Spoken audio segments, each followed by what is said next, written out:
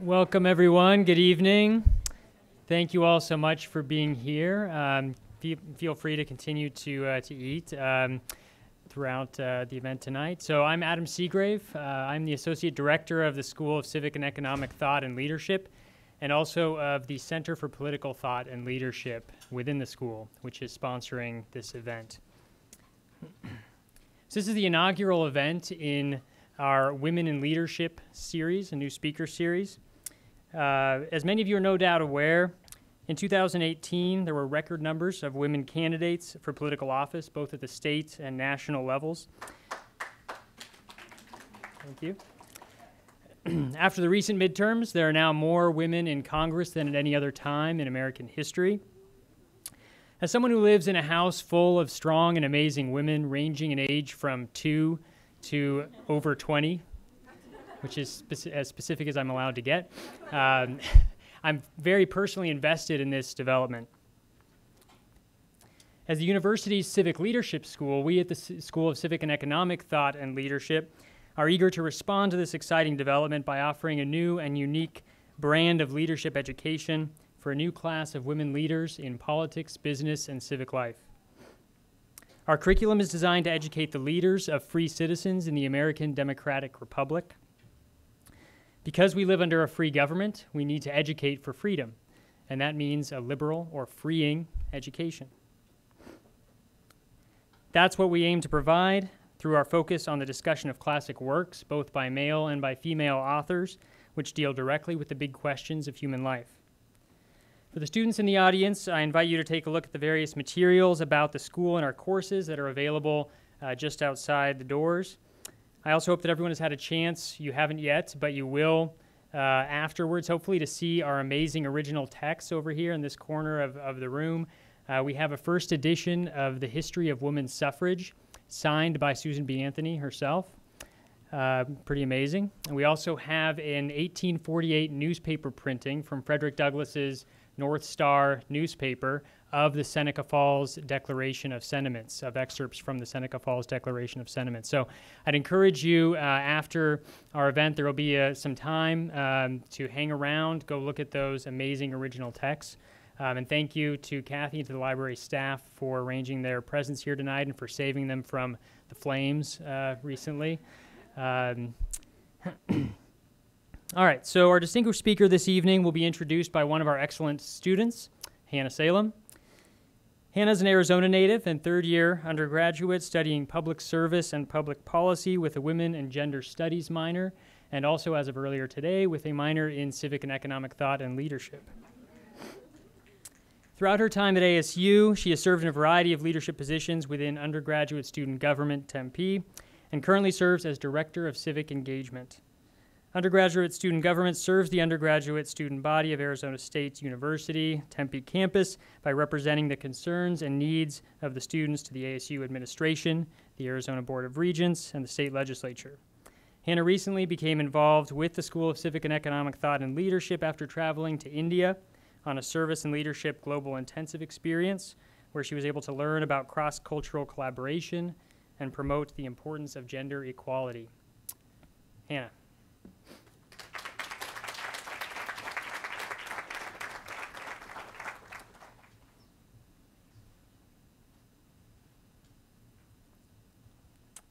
Hello, everyone. Like Dr. Seagrave introduced me, my name is Hannah Salem. If your back is turned to me, I highly encourage you to turn your chairs towards the speaker. And it is with a great honor that I get to introduce Christine Jones today for this event. Christine Jones is the former Executive Vice President, General Counsel, and Corporate Secretary for GoDaddy.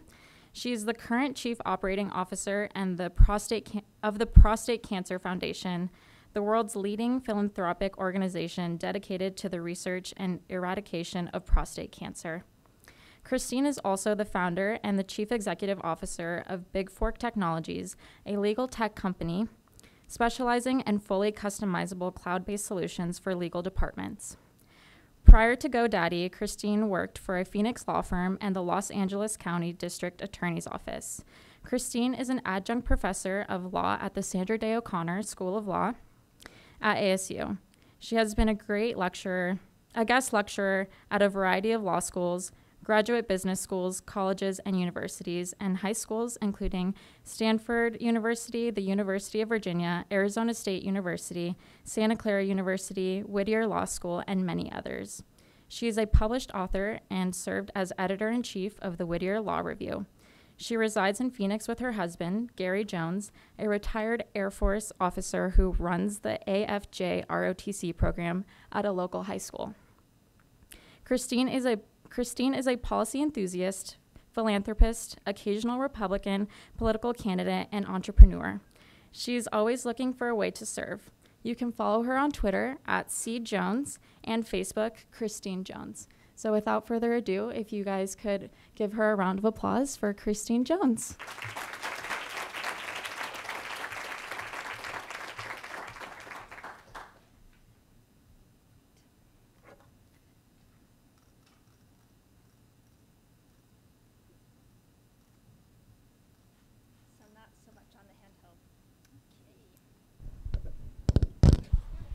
Magic. Thank you, Hannah. Hi, I'm Christine Jones, and this is the first time I've ever followed a fire alarm. So I have to be better than it. That is my goal tonight. When Arizona was seeking status as a state, the Constitutional Convention was started each day with a prayer.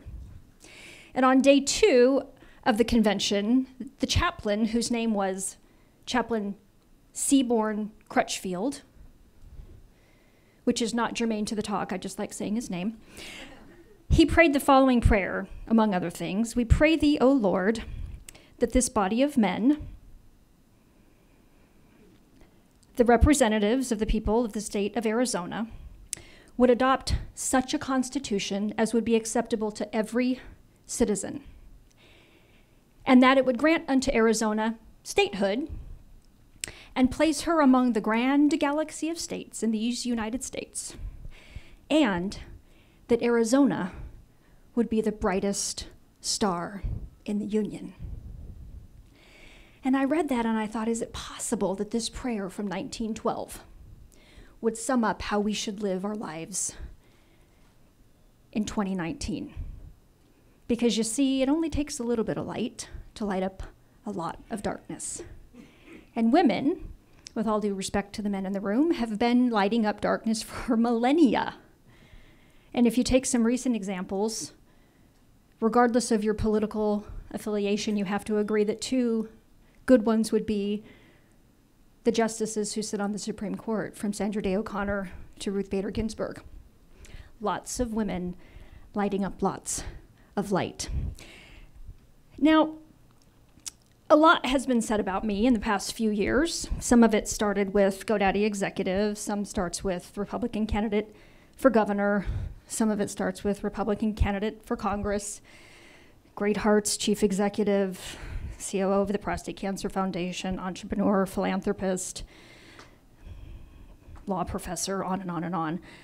But long before any of that, I was just a scrappy little freckle-faced, redheaded kid growing up in Southeast Denver. Does anybody know what it means when I say Southeast Denver? You do. So Southeast Denver is about as far away from Scottsdale as one can grow up. And we grew up with 2 wonderful parents,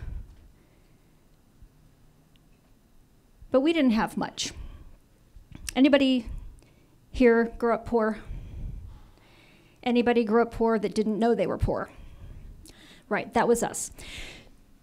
So we didn't have a whole lot, but what I did have was a really smart aunt, my mom's sister, my Aunt Ann. And she used to say, you know, Christine, if you ever want to get up out of Southeast Denver, make something out of yourself, you need to get an education. And she was right. So many times she would say, education is the great equalizer.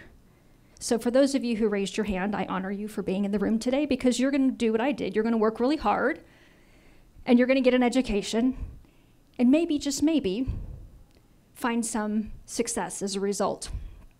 But you got to be the hardest working guy, you know. So I usually say 3 things whenever I stand up and talk in public. I'll shorten it to 2 because of the fire drill. Just kidding.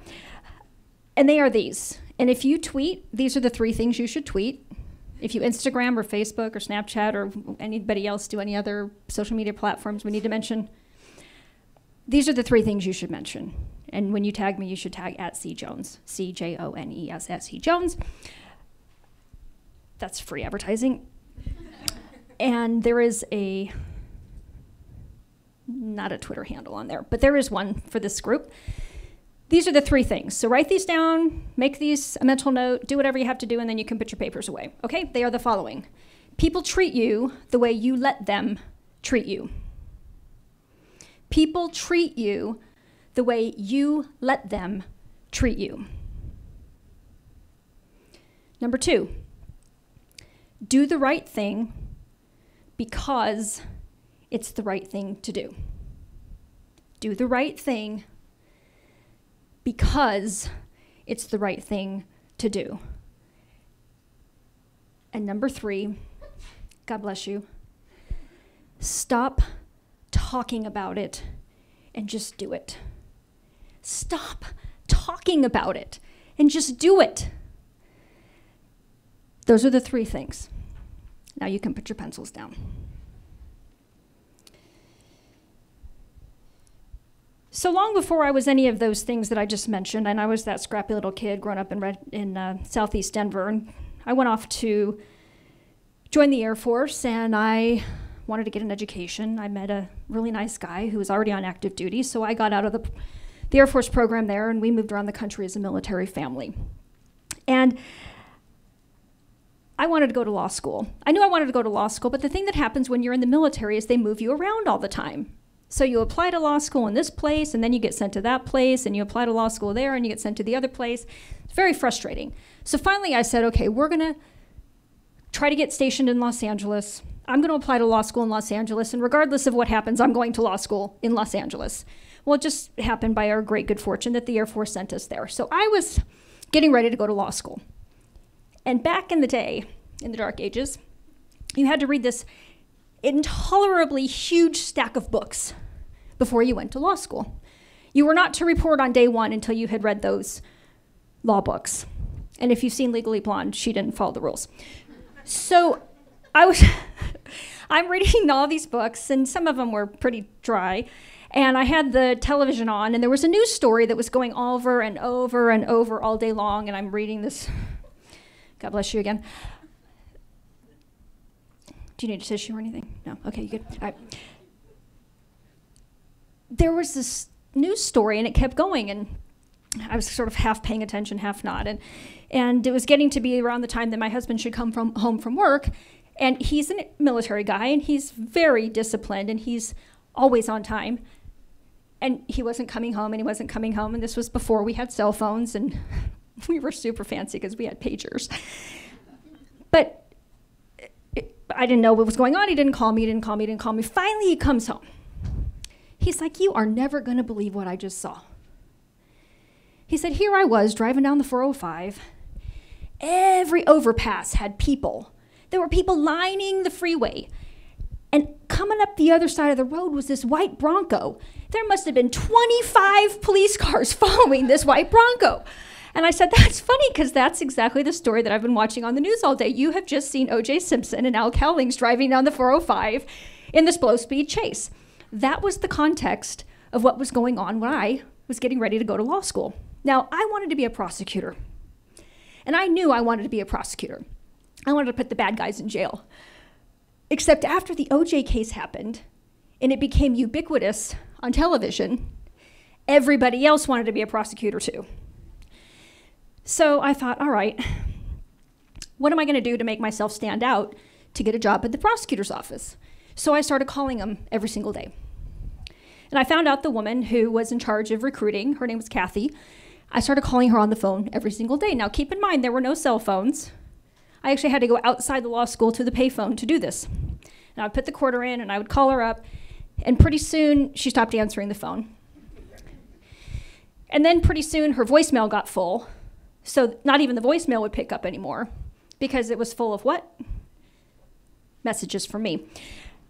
And so I started to get frustrated because I thought, now all these people from Harvard and Stanford and Princeton that are applying to the DA's office, they're going to get my job. It's my job. I want to be a prosecutor. So I thought, okay, what am I going to do to figure out a way to do this? Well, there was a job fair over at USC one day.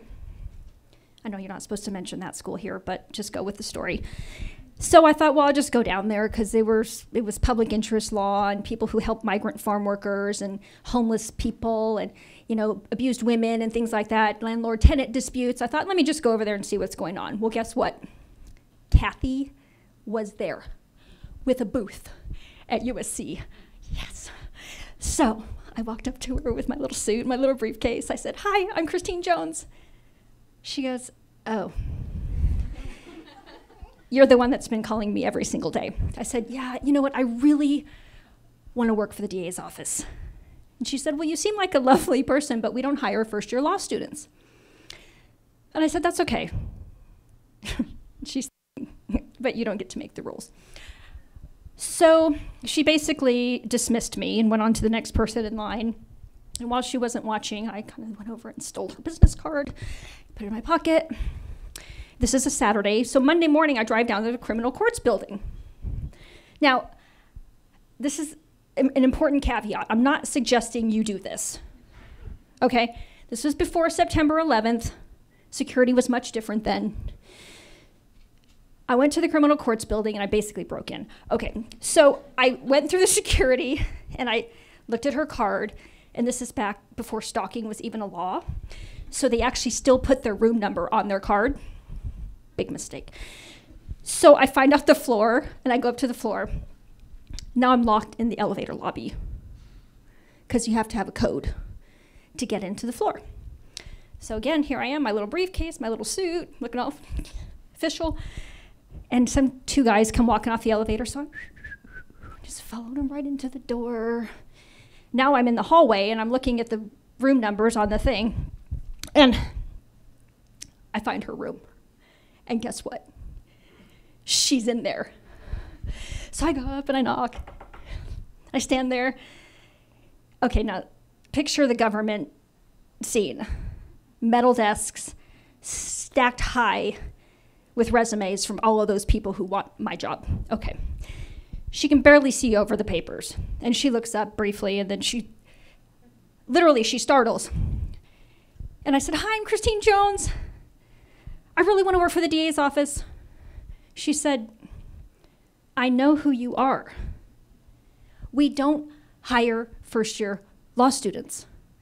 And I said, you don't understand. I really, really want to work here.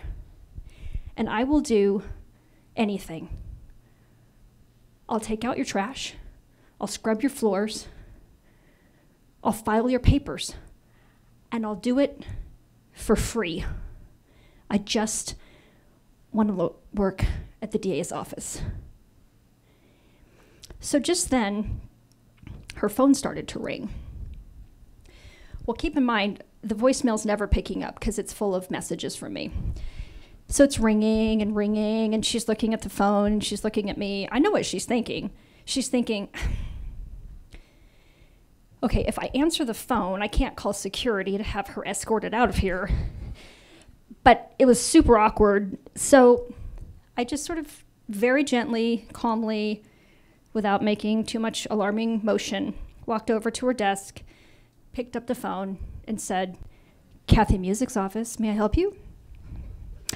No, I'm sorry she's in a meeting right now, but I'll be happy to leave her a message. Absolutely, I'll have her call you right back.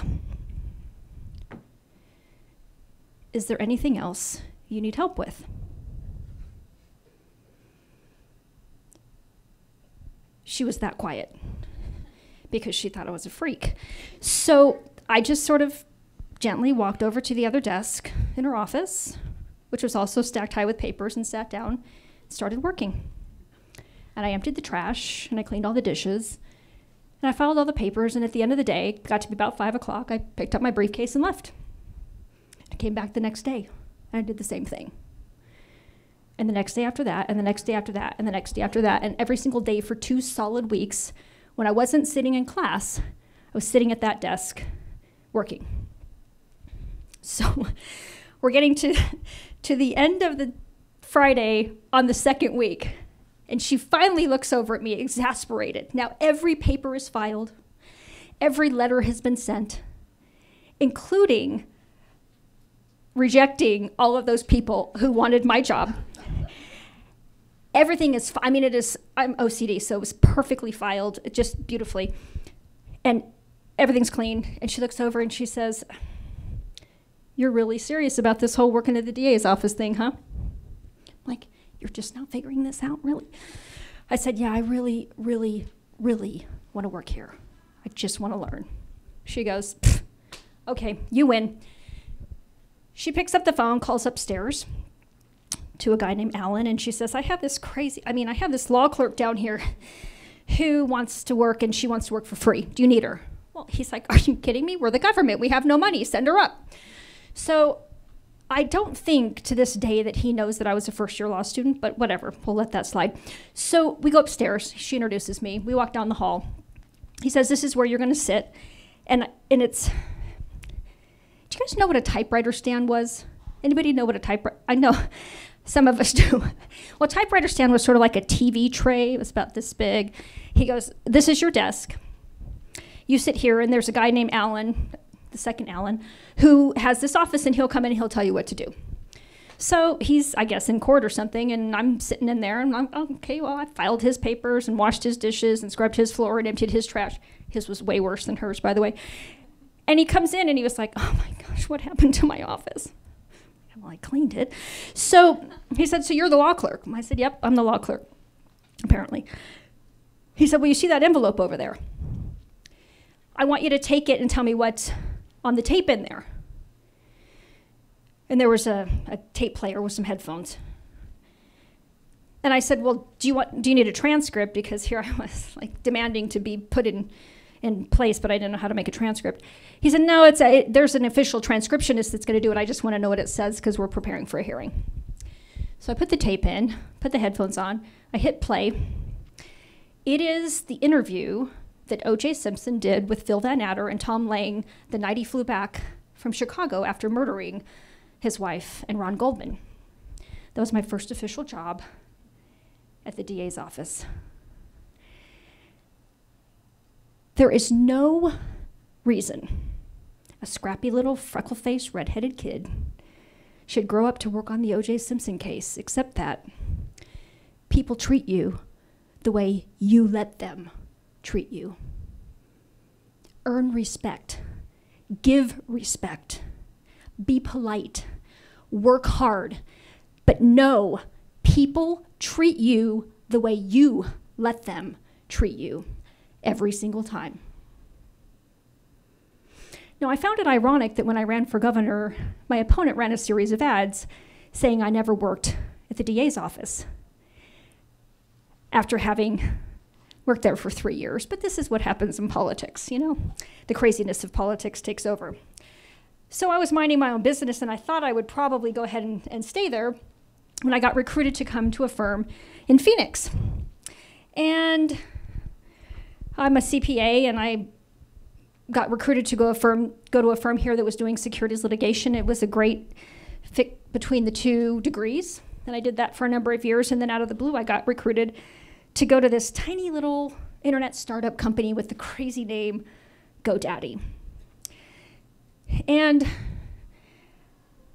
before I ever even started, the founder called me and he said, "You know, I have a woman here who called me and she found a naked picture of herself on the internet." Now keep in mind, this is late 2001. People didn't know what domain names were. People were using AOL.com email addresses almost ubiquitously. There was no social media. Facebook.com literally had not been registered yet, let alone invented. There was sort of a Google. There was none of these. There was kind of a BlackBerry. It was about twice this big. It had like the little paddle on the side. Technology was not where it is now. So he says, "What should I do? Should I leave it up or take it down?" I said, "Well, I don't know, Bob. I'm a securities litigator. Let me go look it up." So I go look it up, and there's no law. on this issue back in late 2001. And I thought, well, that's good, genius. You've just taken a job to interpret law that doesn't exist. Good job. But when I started to look around at what was going on the internet, it turned out that there weren't many big technology companies doing anything in the policy arena. Well, it didn't take a genius to see, clearly I wasn't because I took a job to interpret law that didn't exist. It didn't take a genius to see that this train was coming, and it was coming fast. And somebody was going to have to do something with policy. But nobody was doing anything, so I just went and set up a shop in Washington and started going out there a week, a month, and trying to build out the framework of policy that now governs the internet. Now that you know me, you should be terrified to know that I was making policy for the whole internet.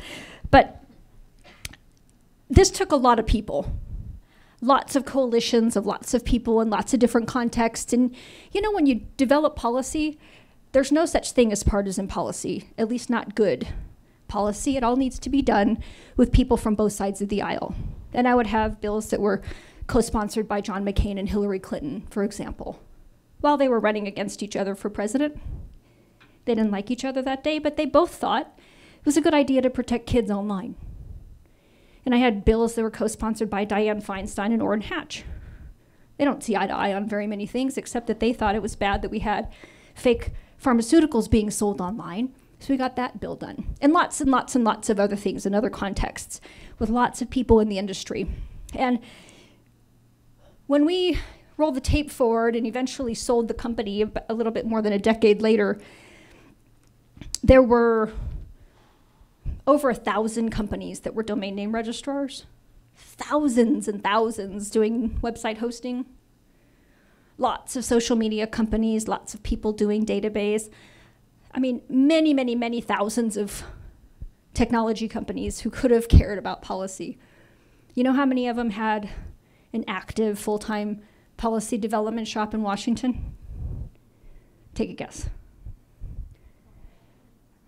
Exactly one. It was GoDaddy. Now, there were plenty of people that would say, like, ugh, there's child pornography on the internet. Somebody should really do something about that. Or kids are getting drugs on fake pharmacy sites and overdosing, and God forbid, dying. Somebody should do something about that. Anybody here know somebody like that? Been a couple kids in Phoenix lately that have succumbed to drugs that they bought online that were fake. Somebody should really do something about that. Lots of people who are well-intentioned and community-minded and good-hearted saying somebody should really do something about that. But there was exactly one company that was devoting its resources and time to actually doing it. You know why? Because sometimes you gotta stop talking about it and just do it. Stop talking about it. You might fail. It might take you more than one try. You might go to see a senator whose name shall remain nameless, but it rhymes with Lindsey Graham, who says, I'm not meeting with you because you're the people with the goofy logo and the silly name and the girl with the tank top, and you're not serious. You might have to do it more than once, but stop talking about it and just do it. Because if you don't, how's it going to get done? I guarantee it's going to have to be led by women. There were lots of good intended men, right? Great, good people that they just needed somebody to catch hold of that vision and go run with it. Stop talking about it. Just do it. You might fail. Okay. It's all right. Stop talking about it. Now, after we sold the company, I started to be encouraged to run for office. I guess, I was testifying in Congress a lot with all my time in DC and showing up on C-SPAN, and people see you there and they say, hey, when do you think about running for office? And when somebody says, when you think about running for office, you say, soon. Well, that's not what I said. I said, no, absolutely not. Who would want to do that? But the noise got loud enough, and eventually, you know the end of the story now, I did run for governor. And I went from basically zero. I'd never run for office before. I went from zero to leading in the polls in about 7 months. And people started to talk about me like I was going to be the next governor. And the paper would publish stories saying, oh, you know, here's the agenda and all this good stuff. And it's a very interesting thing that happens when you're leading in the polls. People start to want to be your friend. They start to give you stuff. And some of it's stuff about your opponent. And random envelopes would get slid under our door, and pictures would get sent to us, and stories would get told to us, and phone calls would come into the office. And some of the stuff was pretty damaging to my opponent. But you know, what I thought, and I had told my staff, I'll do what I have to do, and I'll go where I have to go, and I'll say what I have to say, and I will work harder than any other candidate, and I did. But I will not do something that requires me to compromise my integrity. And if I have to lose because of that, then I have to lose. And in the end, that's kind of what happened. Because none of those stories that any of those people told me were my story to tell. That's their story. So those stories remain untold. And I don't know if they'll ever be told. Maybe, maybe not. Those are not my stories to tell. Which brings me to, and I need to wrap up, the third point, which is, even when it's tempting not to, you have to do the right thing. Not because you get something out of it. Not because it makes you money, or it gives you power, or it builds your ego. You just have to do the right thing every single time. Just because it's right. And if you do, if you finish well, you'll live to fight another day. And I did, and so I will, and so will you. And I'm going to wrap up with this. Let's talk about the hashtag MeToo thing for 1 second. I posted a link to this event on my Facebook page. Now, I don't have a huge following, something like 55,000 followers, but I posted it out there. Just said, all right, if you want to come, great. You want to stream, we're streaming this live on Facebook. Hi, Facebook. Join us. You should have seen some of the comments that people put on my Facebook, because the title of this talk had hashtag MeToo in it. Anything from the Me Too movement is complete bullshit to, can we believe that? To, just as a quote, to hashtag pound Me Too, to every, well, some of it's just too violent, disgusting to say, but it's interesting what happens when a movement catches on. And because you're in a program that is focusing on policy, and presumably from a liberal arts perspective, I really want you to leave here thinking about the following. If the liberal arts world is really about pursuit of truth, beauty, and goodness, and challenging you to think, and teaching you to think, and helping you to help others to learn how to think,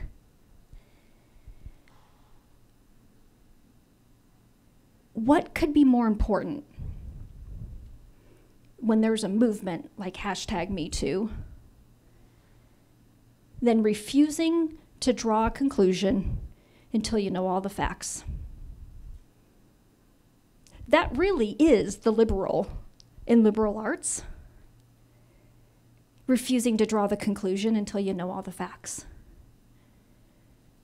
Because one of the reasons some of those vile comments came up, it's not that people don't think bad stuff happened. It's that if everything is a sexual assault, then nothing is a sexual assault.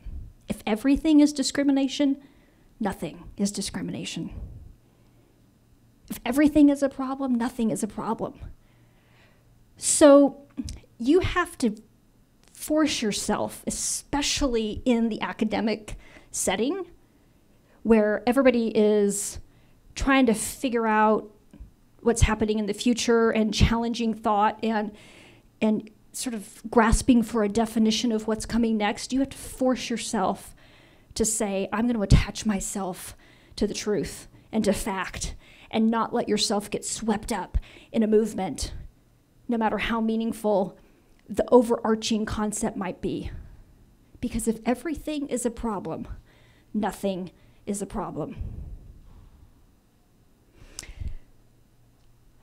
I think we have time for a few questions, but I want to leave you with one final thing. You know how, what's your favorite social media these days? Insta?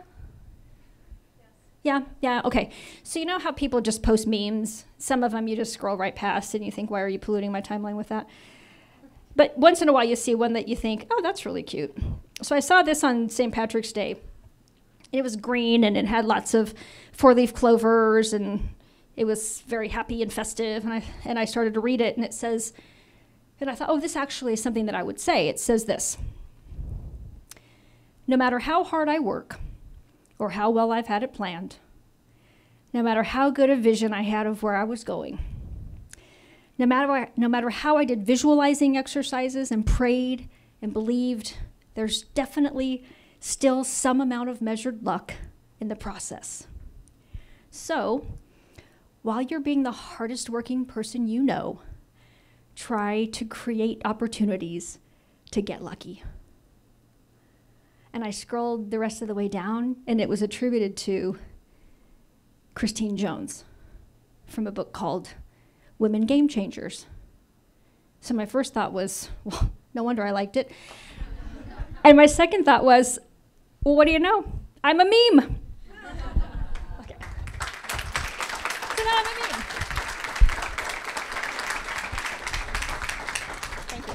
Do we have time for a few questions? Yes, we do. Even with the fire drill? Even with the fire drill, right. So that put us a few minutes behind. We still have about 10, 15 minutes for questions. So we have a microphone right in the center of the room here. So, so we ask that you keep in mind as you're asking questions, the two things that make a brief question, which are that it's brief and that it's phrased as a question, right? So keep that in mind. But and also I'd like to reserve the first 5 questions for students if there are 5 students who would like to ask questions.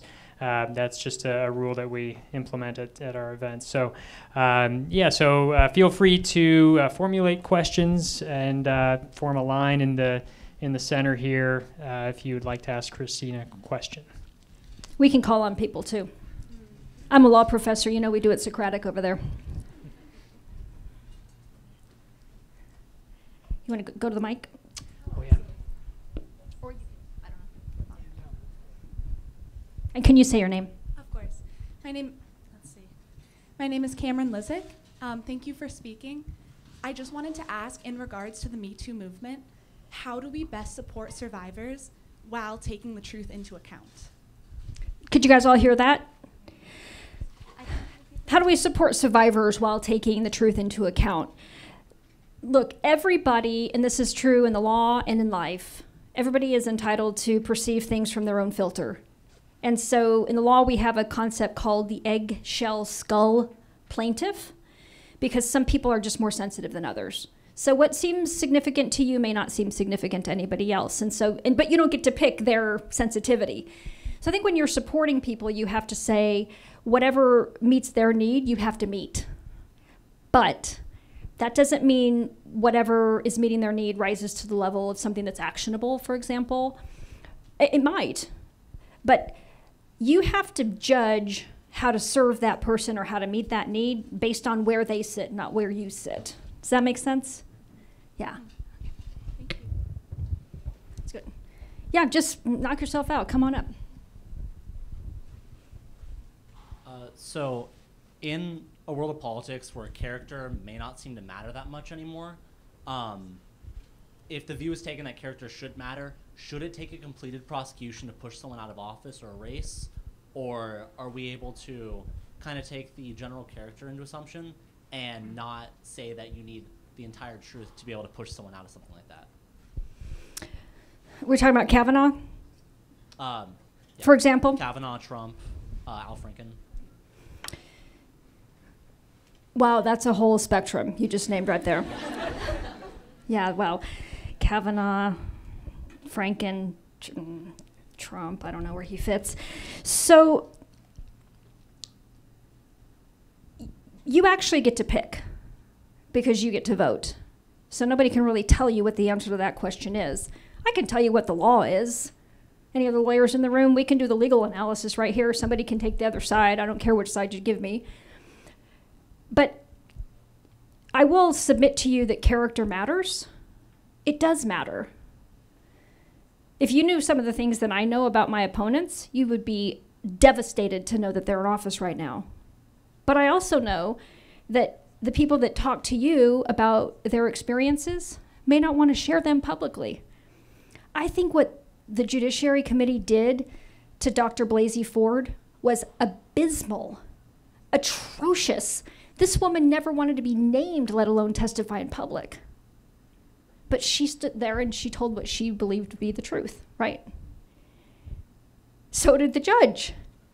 So if you say, we're just going to enter into a discussion about character without regard to some standard of conviction, you get yourself on a real slippery slope. The other thing you do is you get yourself wedged into a position where you might only ever get rich people in office because they can pay to have somebody else do their dirty work.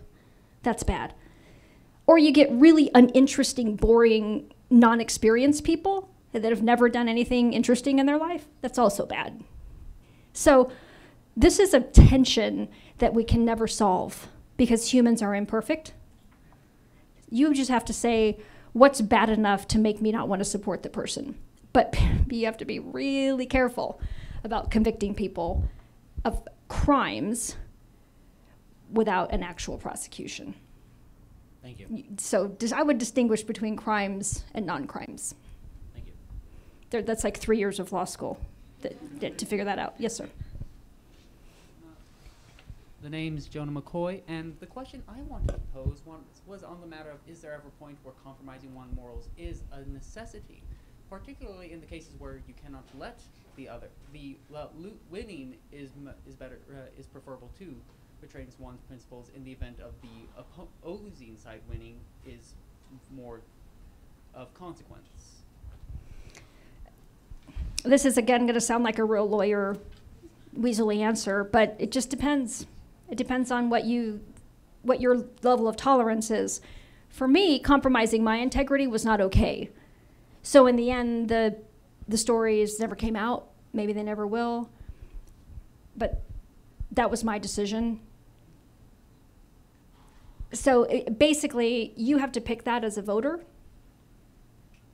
If you are going to be a candidate or a policymaker, you have to kind of know that going in, because if you don't draw yourself a line, there's no line, right? It's sort of like if everything is a problem, nothing's a problem. You'll follow any wind of doctrine if you don't define that for yourself before you get there. Good thing these questions aren't hard. Okay. And yeah, if there are no more students with questions right now, others also feel free to raise your hand or come to the center here. My name is Amber. I am not a student, but walking around this campus, I feel much older than I was when I graduated high school. So since this is a women in leadership, thing, and I really wanted to ask you this, Christine, because I've known you for quite a long time. And for women, sometimes I feel like our definition, the world's definition of us being leaders, is very different than a man being a leader, because we put sometimes the dreams of our family above our own. So I like when you were telling your story about how you continued to try to get into the DA's office, but you were also a wife, and you also had all these other responsibilities. So how do you find a way to still accomplish your dreams and your goals and become a leader without having to sacrifice feeling like you're not doing what you should in all the other roles of your life? So how do you still be a leader and not let your family or your husband or your kids, once some of you get there, kind of intervene in that and keep you from doing what you should do for yourself? How do you draw that line? Well, I'll finish where I started, which is I'm not always the smartest guy in the room. Once in a while I get to be, but I'm not always. But I am always, at least in my experience, the hardest working. So in my particular case, what I sacrificed was sleep. in the interest of family and in the interest of work. I worked at this particular law firm downtown 20 hours a day, 7 days a week for 5 straight years. That's without exaggeration. And that doesn't include all the all-nighters that we put in. So in my particular case, it was sleep. I'm not sure I recommend that. It's not particularly good for your health or your mental disposition or anything else. But if you're going to be a normal human and actually sleep at night, then I think you, again, like we talked about with the gentleman, draw your line. Define that balance for yourself. This whole sort of concept of life balance is a little bit of a misnomer because you always have to have a priority, right? Mm-hmm. Most mothers, I find, their kids become their highest priority, at least for a time. You have to define that. But you really, again, know before you get there what the answer is. Otherwise, you're going to be guilt-riddled, and you're going to be confused, and you're going to be conflicted, and you're going to be pulled in 1,000 directions. And none of it's because you're a bad person. You just got to know what your line is before you get there. Got time for one? One more? 2 more? Okay. My name's Edward. Hi, Edward. AOC, she's a new congresswoman from New York. I think her last name is Cortez. If she was sitting right here as a 29-year-old, what advice would you give her? That's a really great question. So he says, what advice would you give AOC, Alexandria Ocasio-Cortez, the new congresswoman from New York? I think having spent a lot of time on the Hill and done a lot of policy development and a lot of coalition building and that sort of thing, my best advice would be learn how the procedural posture in the House works before you start to try to accomplish too much. Because one of the things you find about working on the Hill is it's a slog, and everything moves slowly, and it's very frustrating if you're a doer, particularly if you're a type A, OCD, CPA lawyer. Yeah. Super frustrating.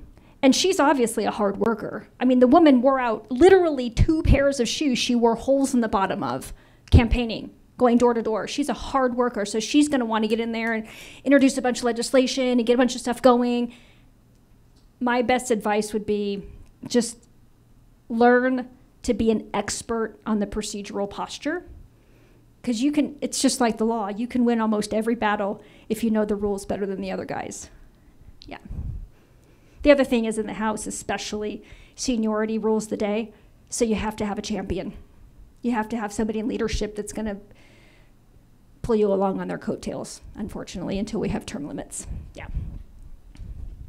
All right, great. Well, I'd encourage everyone to stick around for a while longer. Take a look at the rare original text we have over there. Get another bite to eat. I'd also like to encourage you to attend some of our upcoming other events this semester, including our 2nd annual Martin Luther King Jr. Day event, The Real Martin Luther King, which is scheduled for next Tuesday. Also a talk by Arthur Brooks of the American Enterprise Institute and the New York Times next Thursday. And then we have our spring conference entitled Polarization and Civil Disagreement Confronting America's Civic Crisis. That's on February 22nd and 23rd, so I'd encourage you to get that on your calendar. Finally, I'd like to thank our outstanding events team, Catherine and Taylor, and also our academic success coordinator extraordinaire, Susan Kells, for arranging so many aspects of this event and making it possible. Also, let's see who else. Gabby, our student worker back there, our communications coordinator, Lauren, and last but not least, our Associate Director for Public Programs, Dr. Carol McNamara. So I'd like to thank all of them for arranging so many different aspects of this event and keeping their cool during the fire drill, right? So we didn't plan that. That wasn't part of their planning. It was something that was thrown at them. So thank them all very much for that. So as I said, please continue to stick around and talk a little more. And join me, please, in thanking Christine Jones again for coming.